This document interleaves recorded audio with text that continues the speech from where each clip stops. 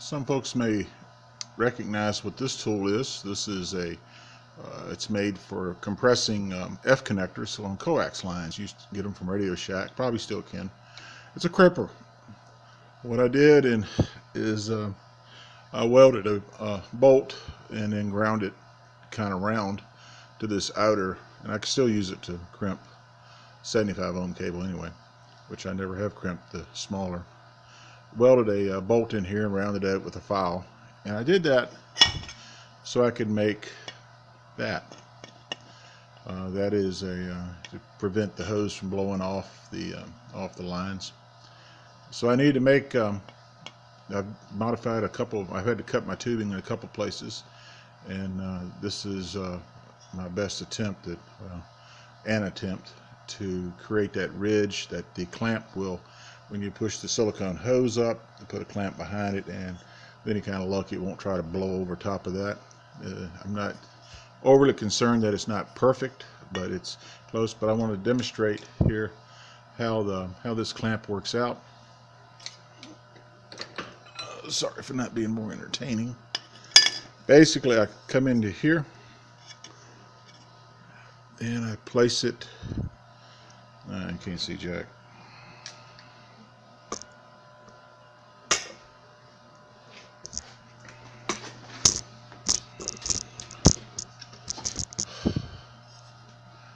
Place the you can see the bolt there when it comes to. I'm going to place this just barely right there, and I'm using a piece of tube for leverage, and then I'll just start cranking it around, clamping it in as I make a circle. It really doesn't, I guess you could probably squeeze this by hand, but yeah, bear on your grip after a while.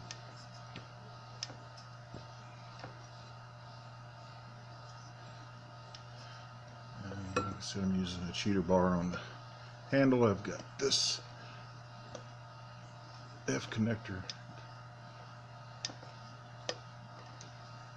device clamped in a vise to hold it in one place. First time I kind of went around lightly.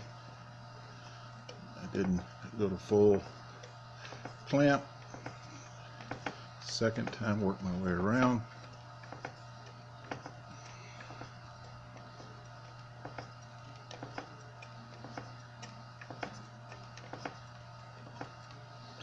I think this can be done a lot easier if you have a bead roller, but if you ain't got a bead roller, this works. So what I've created